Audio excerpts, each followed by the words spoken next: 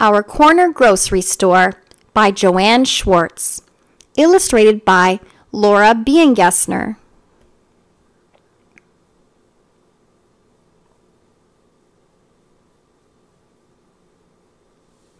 Saturday is my favorite day of the week. I spend every Saturday at my Nonno Domenico and Nonna Rosa's corner grocery store. It's early in the morning when I arrive. Mrs. Meal is out walking her dog. Once in a while a car goes by, but mostly it's quiet. The neighborhood is still asleep. Nonno Domenico is busy getting ready for his customers. "Buongiorno," he says. "Are you all set to work, Anna Maria?" Nonna Rosa hugs and kisses me and hurries me into the kitchen behind the store. "You must eat a good breakfast if you are to help your Nonno and me all day." We all have jobs at our corner grocery store. At 8 o'clock, we open the store. Nonna Rosa turns on the lights and unlocks the door. Nonno Domenico arranges the fruit and vegetables on the wooden racks. I run outside to help him. On one side, we have the apples, oranges, pears, bananas, and strawberries. On the other side are tomatoes and cucumbers, broccoli, and green beans. I make sure everything is in neat rows, while Nonno Domenico writes the prices on little cardboard signs. There are only 2 short aisles in our corner grocery store. When I come inside, I have to close the door before I can get to the counter. If I walk down one aisle and come back up the other, I have made a little square and I'm right back where I started. The store is tiny, but the shelves are packed with many surprises. Sometimes when I visit, Nonno has brand new paint sets with 6 round pots of color and tiny paint brushes. Today, I see birthday candles and party hats. Umbrellas and shoelaces hang from the ceiling. Flat, round pizza pans are stacked up high on the shelf, and bright yellow sponges dangle in the window. The sun has climbed higher in the sky. The bread delivery has come, and it's my job to sort it on the shelf. There are crusty buns for sandwiches and long sticks called baguettes that look like swords.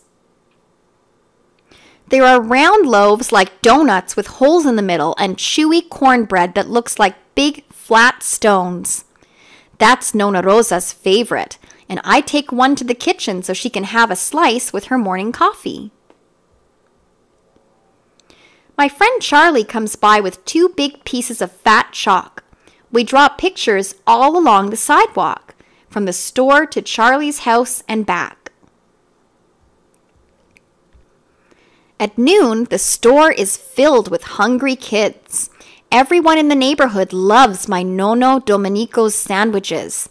He asks them what kind they would like. "Provolone, please," someone calls. "Mortadella and Havarti for me," somebody else says. Nonno Domenico switches on the slicing machine and thin round circles of meat or cheese fall onto the scale. He piles them on a crusty bun and wraps the sandwiches to go. When the busy lunch hour is over, Nonno makes a sandwich just for me. I bite into it and crumbs scatter over my shirt. The creamy cheese and salty meat taste fresh and delicious. By 3 o'clock, the milk truck arrives.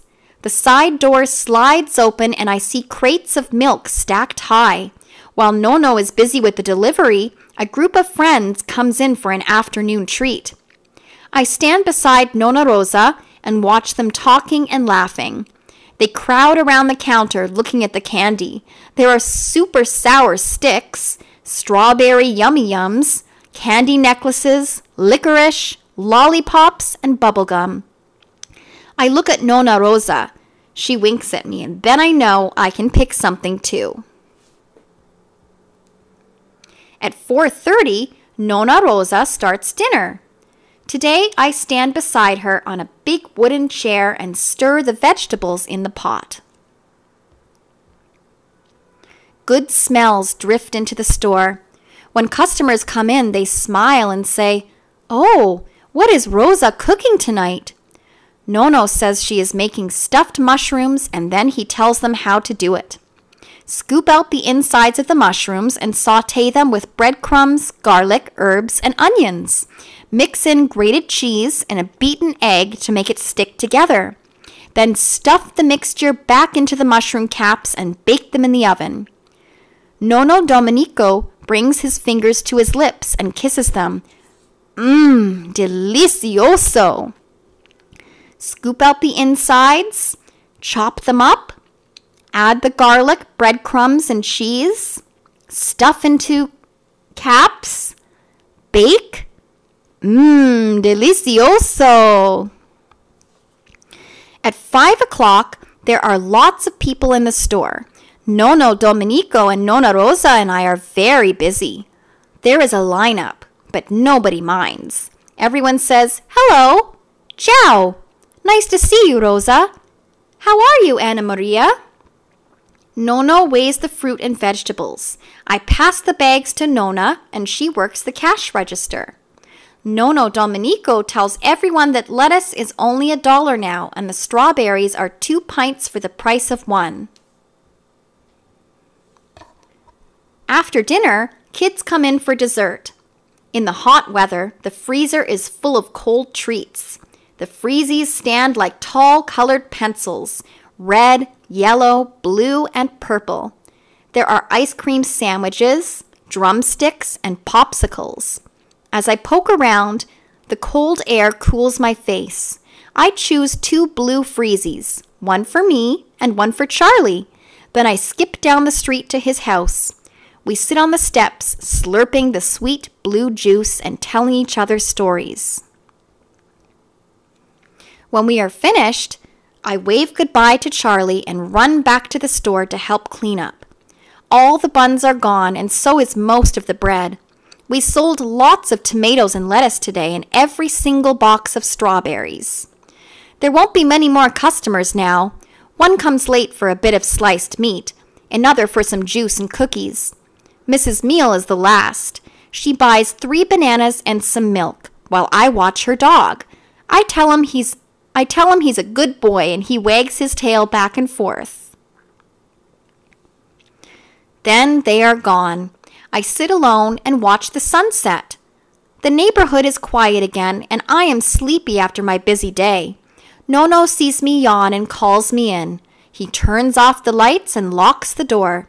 Our corner grocery store will open again tomorrow. But for now, Nono Domenico, Nonna Rosa, and I are saying good night. Ciao! That's Italian. The end. Thanks for listening, everyone. Please don't forget to subscribe to Katie's Bookshelf Classroom. Thanks, guys. Bye.